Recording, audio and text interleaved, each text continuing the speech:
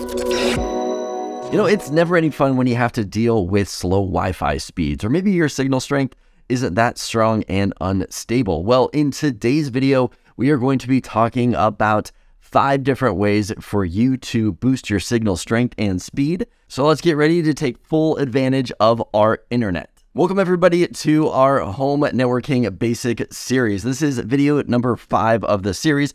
We've been going step by step on building out your home network. Now, I will leave a link below of this playlist if you guys want to check it out. It'll also be at the end of this video, so you guys can check that out too if you want to do that. But we've gone through a lot of topics. This video, we're going to be boosting our internet strength and speed. Next week, we'll be rounding out this series with going over steps to avoid network hackers. Now, I also want to encourage you guys to follow me on my other social media sites. The big one that I do is Instagram, which I will link down here. And the other big one is Amazon. So I have an Amazon storefront that you guys can check out of different products that I recommend. It's a pretty cool thing. Go ahead and follow me over there. Also, one last thing, if you guys can give this video a thumbs up, it does improve the YouTube algorithm and it really helps get this video pushed out to a lot of people. So I would greatly appreciate if you guys could do that on this video too. Now, if you have any questions about this video, leave it in the comments below. Also, don't forget to subscribe for more content like this, and let's go ahead and jump into the topics.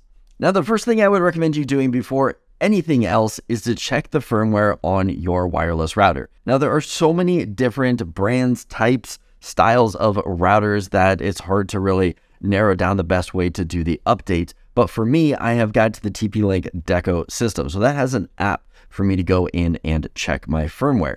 If you don't have a Wi-Fi system that has an app, you're going to need to log in as the administrator through their web portal. So you're going to go ahead and get logged in. If you're not sure what the username and password is, I recommend checking it out on the side of the device. Sometimes on the side or the bottom of the device, they will have the admin username and password. If this is something that you manually set up yourself, hopefully you wrote it down.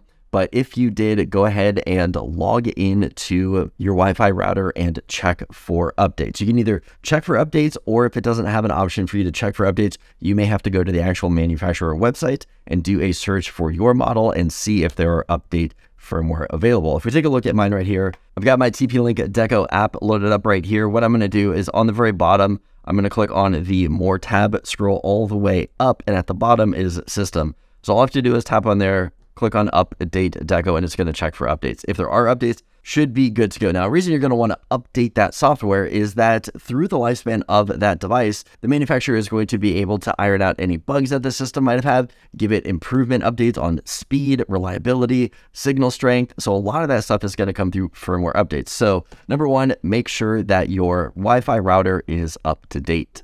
The next thing I would do is considering changing your Wi-Fi channels. Essentially, your channels are the frequencies that your Wi-Fi uses to transfer data.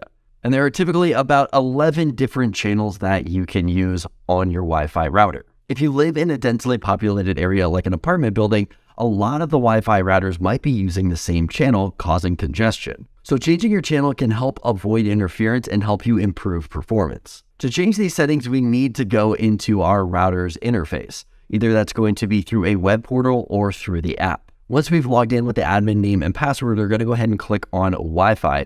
From here, you should have the option to change channels. On a 2.4 gigahertz frequency, you should have the option of picking between 11 different channels. Go ahead and select a different channel and see if that improves your performance. Now, some routers are going to have the option for auto. If you do not see that option, you may want to do that firmware update to get that option.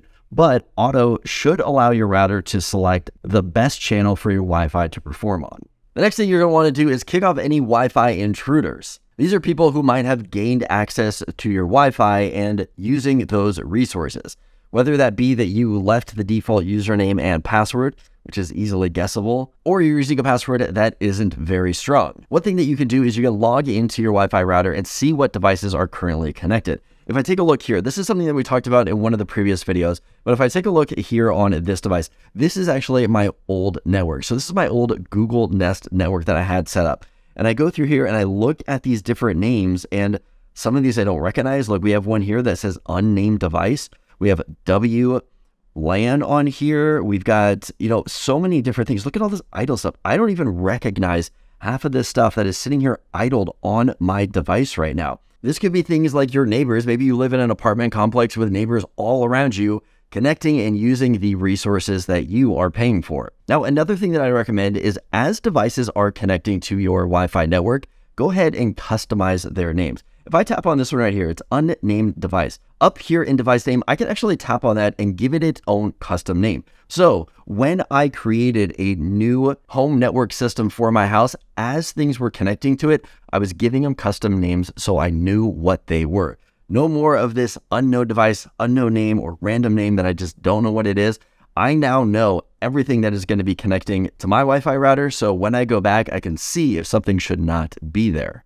The next thing I'd recommend changing in your Wi-Fi settings is your DNS server. And essentially what this is it's like a phone book for the internet. When you type in the name of a website, say it's google.com, yahoo.com, youtube.com, the DNS resolver will figure out what IP address is associated with that name and connect you to that website. Now, by default, your router is going to use your internet service provider's DNS server. The bad thing about this is that they can then track all of that traffic going through their DNS. It's going to be able to see what websites you're going to, what you're searching for, where you are going, and then it can go ahead and sell that information to third-party companies to use as targeted ads for you. Now, thankfully, you can bypass this altogether and manually put in a DNS server that you want to use. Now, the two DNSs that I recommend using are either Google's, which is 8.8.8.8, or Cloudflare's, which is 1.1.1.1. Let's go ahead and jump into the settings of my router and update my DNS.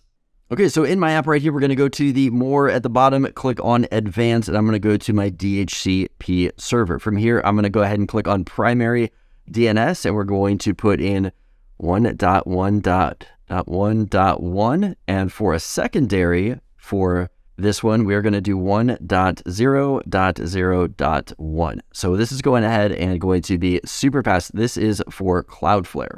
If we want to do Google, I'll put 8.8.8.8 and 8.8.4.4 for Google. Now that we have our DNS updated, our website should load up faster and not be tracked by our internet service provider.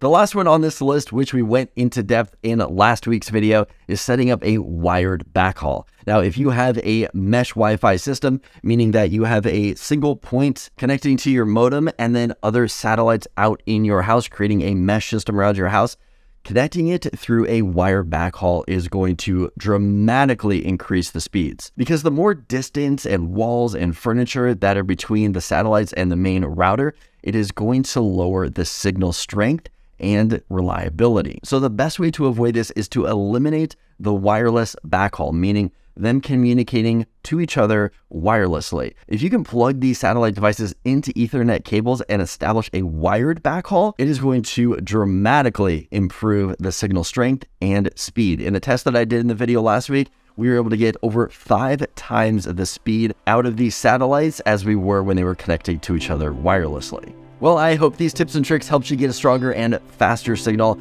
out of your Wi-Fi system.